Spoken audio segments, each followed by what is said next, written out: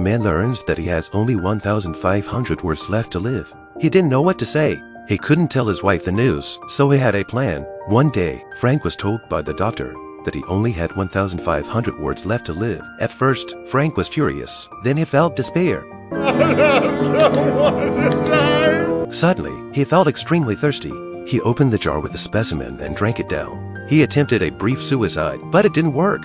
Finally, he quietly quit his job after he let off steam. The doctor straightened his tie and arranged his messy tools. He informs Frank that he only has 50 words left. Frank takes the timer in his hand and prepares to leave. The doctor stops him and pulls a card out of a drawer. He told Frank that if he didn't know what to do, he could call the number on the card. Frank says thank you to the doctor. The doctor tells Frank that he only has 46 words left. Frank walks out of the clinic and thinks about how he's going to tell his wife. But when he got home, he decided not to tell her. He wanted to see what would happen.